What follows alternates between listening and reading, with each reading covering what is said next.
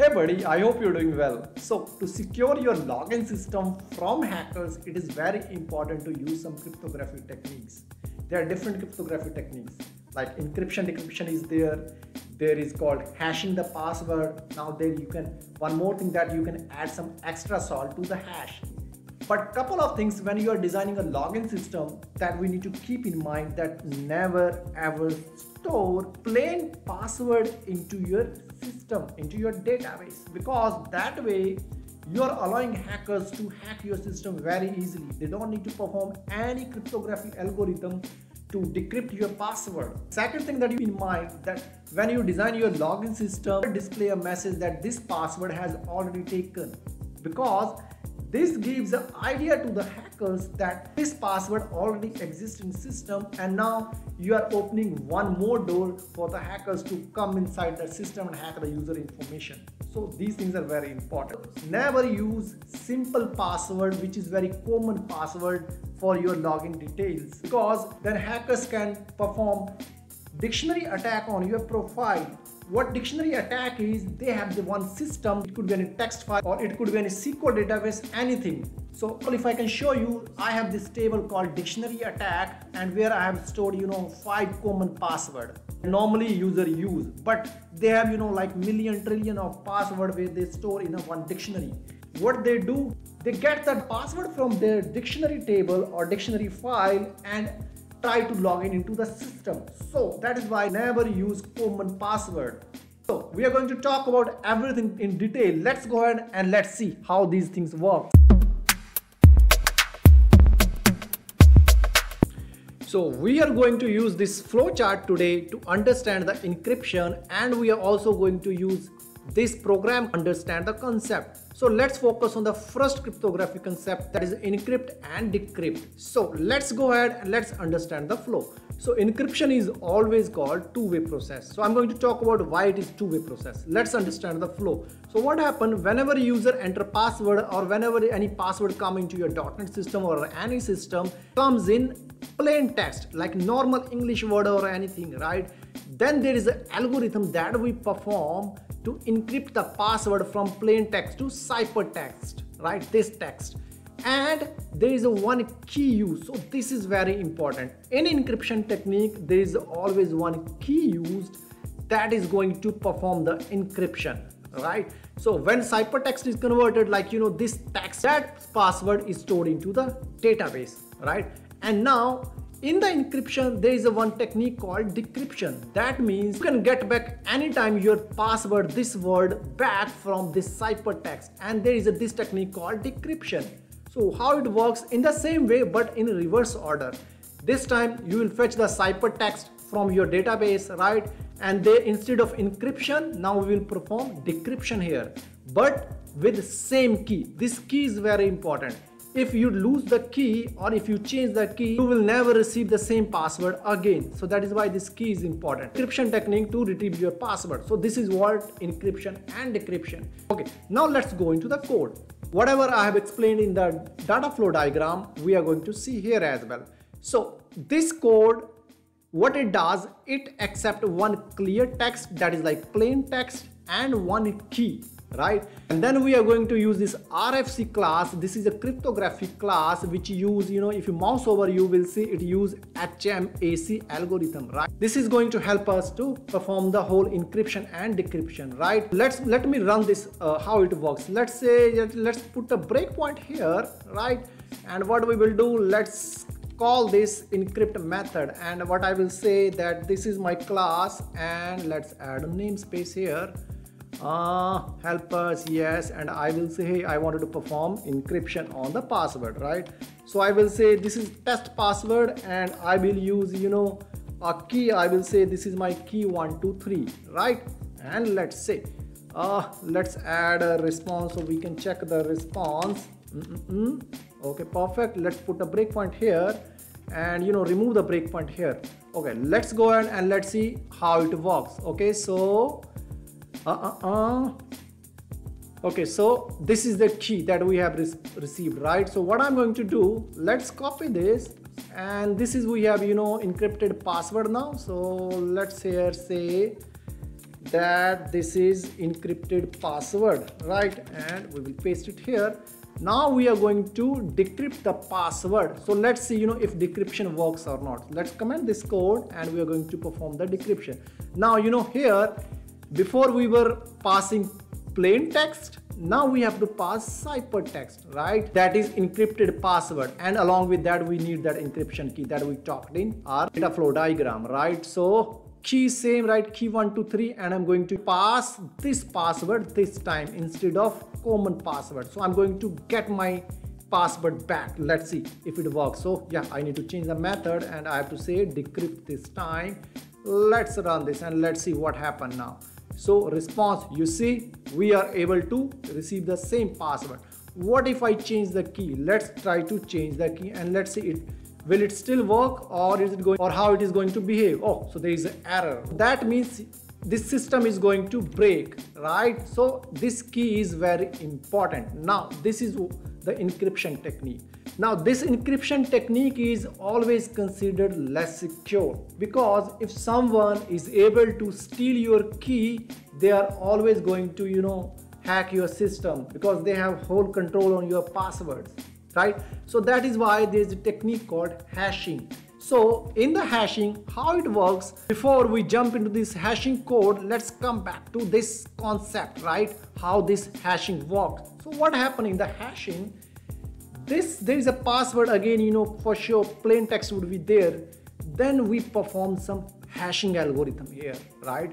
There are very popular hashing algorithm like MD5, SHA, bcrypt, all these hashing algorithms performed to hash your password. Now here, we should never use encrypt word. We have to use hash word, that we were able to hash our password, right? And then finally we store that hash into database. So we don't store that plain text. Now it is just one way. Like encryption was two-way process, because we were able to get back our password back, right? What in hash, you can never get back the password again. If it converted one time, it is gone for always. You are never going to get back that password. So that is why it is considered as secure. And in hash, there is no even key like encryption, right? There is no key. So just hash and you can't get back original password. That is why it is always considered as secure, and it is tough for hackers to crack this. Now, if we go to the code, so how we are hashing the password, where is that hash, this hash password, let's open it. So you see, we are getting this plain password like this password, right? And what we are doing, we are converting that into bytes. And why bytes? Because to compute the hash, we are using this SHA algorithm. So here you see this hash algorithm, we are going to use this hash algorithm, which is SHA 256, right? And this 256 to compute into hash, to convert into hash, it need a bytes. That is why we have converted that plain text into bytes first. Before we store into our database, we convert it into base string, and then we are saving it as hash. Let's try to test this as well. So what I will do, I will, let's copy paste, comment this code, and this time I'm going to use hash the password. Let's say hash the password, and for sure there is no key, right? And we have to just say test. So this is my password, right? And now let's run it and let's see what happened. So let's see. So we have password, we have this hash, right? Now let me tell you one interesting thing about hash, right? So let's secure this, save this password somewhere. Okay, we are saving here.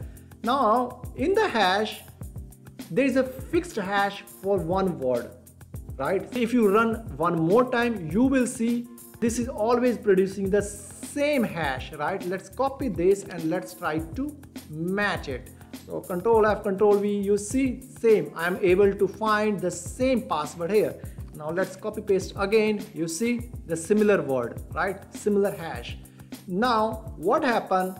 This was good that hackers were never able to decrypt it back and to know your password, but there is something called a rainbow table attack. So what rainbow table is, let's go to SQL, and what I have done to understand that concept, I have created a rainbow attack table where you see I'm storing different algorithm hash. MD5, SHA, bcrypt, right? You can store many more. Hacker have, list of algorithms where they are storing the different hash. Now what they do, when they are able to steal your hash password or hash file, they match that hash simply with these hash that they have stored, right? Because hash is going to be same. If there is a password, if we go back to our dictionary attack, if there is a password called God is great, or maybe any other combination, right? This hash is going to be same for one word, right? That is why hackers perform rainbow attack on your system and match that hash that they have still stolen from your system and the system that they are available with different algorithm, and wherever they match, they are able to crack your password, right? That is why there is a concept of something called salt. So what salt is little different from hash. It is like advanced version of hash. So they add some extra string or character or number along with your password, and every time that is going to be different. Okay, so let's go again back to the data flow diagram and understand this time this salt, right? So let's go where, here you go. Okay, so this works like this way.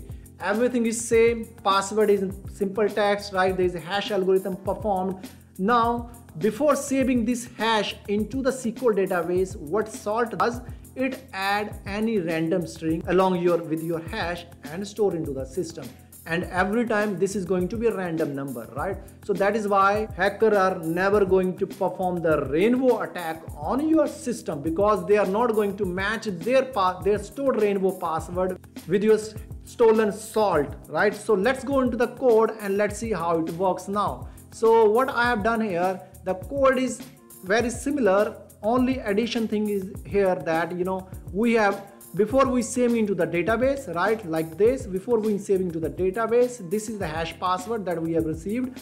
We are concatenating one salt, right? And that salt is, I am generating good numbers. It's a different algorithm that dotnet provides or in the market that you can use to generate salt. But here, just to understand the concept, what I have done, I have created only random string, right? So let's remove the breakpoint from here, and what I will do, instead of hash password, I will say hash with salt. Okay, now let's let's run this and let's see what happened. Okay, so it is running, and here you go. Okay, so response is what? This is the response, right? So this is the response. Let's save the response. Let's say command and let's save the response. Right now, next time in the hash, you remember that every time the hash was same for the same password. Let's see, is it going to behave same way as per our data flow diagram? No, it is not going to behave same way, right? So let's see, the password was same. Let's copy the this one and let's see how it works. Let's Control F, and you see it says no found, right? And even if you paste it here, you will say it is different, right? That is why you are securing your password from any attack, from rainbow attack as well. That is why there is a need of salt. Now this is fine, right? There is a big question that now how the user will able to log in into the system, because in encryption we had a key, right? With that key we were able to decrypt the password, and then we can match that password. Now how this system will work here in the hash and in the hash salt. So how it works, let's go back to the data flow diagram again, and this is how it works. So here let's imagine you are a user, you add your password in a plain text on the browser, right? So what it does, it goes to the system and hash algorithm is performed. Same algorithm, right? For example, in our case, in the code we were using this sh256. So again when you enter your username password, sh256 algorithm is performed and it convert your password into hash password, right? So hash is going to be same every time for that password. And what happened, your repository or your system fetch the hash password from your database. Over here you try to match the hash which was converted from this password, from this algorithm, and the hash that you are receiving from your database. If the hash match, then you allow your user to log into the system. If not, then you say wrong username password or any error message that you wanted to display, right? This is how it works. But This is good in hashing. How about the salt? Because you know, in the salt, every time when password will come, it is going to be different password, right? Then how it will work? So there are different ways, you know, that people use, what programmers does. For example, if you see here in my code, what I have done, before adding the salt, I have, you know, concatenated with this colon, right? And what I will do now, when I have to, you know, get that password, and you know, when I have to match this password, what I will do, I will say this is salt password, right? This is salt password. And so let's say now we have to convert hash, because we know hash is always going to be same, right? So we have to get back the hash from the salt. And what all I have to do, salt dot split with what? The character that we use for concatenation, right? So I think we have used colon. If you go there, yes, we have used colon. So this is going to give us same password now next time. So let's, you know, run this and let's see how it works. So salt for sure is going to be different, but you see here we have this colon, right, that we have used to concatenate. So here in the hash, the second string is going to be same every time, right? If you see here, let's copy this N4 and let's, you know, paste it here. Not here, dude. Let's paste it here, and now let's rerun to see if we are able to get hash from the salt or not. So again, you know, second, let's copy this and let's see, Control F and Control V. You see it is matching here. So, and you see even here in the salt after colon it matched. So this is how we use to log in into the system from hash and salt. So whenever you design your system for hash and salt, this is the one way that you can use. And there are many ways, you know, if you look over the internet, there are many ways that people use, right? So that's all for today's video. I will see you in the next video with some interesting concept.